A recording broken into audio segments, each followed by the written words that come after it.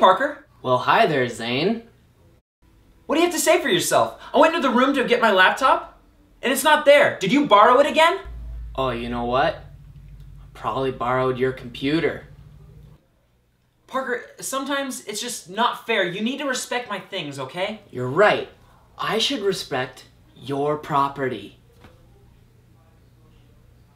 I don't think it's fair. We used to communicate. I mean, does that even matter to you anymore? Do we even communicate anymore? You're right. I should really honor these times of communication.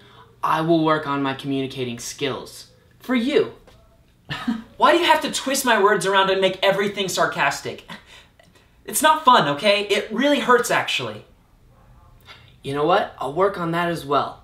I'll try not to be as sarcastic. There is no reasoning with you. You're a jerk! I don't even know why I put up with you. I hate you.